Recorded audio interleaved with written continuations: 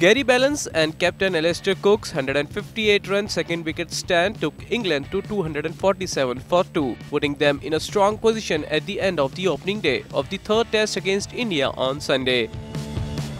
Ballance's 104 not out and Cook's gritty 95 gave England the initiative on a testing day for the batsman.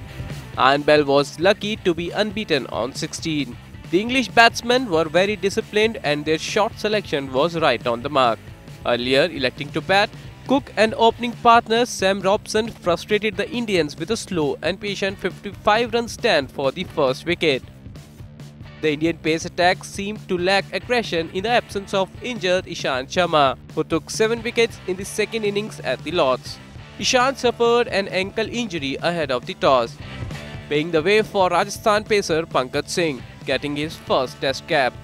Rohit Sharma was also drafted into the Indian side with all-rounder Stuart Binney being left out. Honest report.